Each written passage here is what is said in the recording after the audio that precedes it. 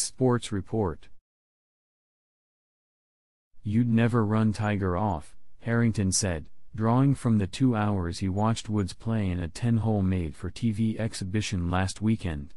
Woods will turn 47 before the end of the year, and last month he mentioned that he will only play in select tournaments going forward.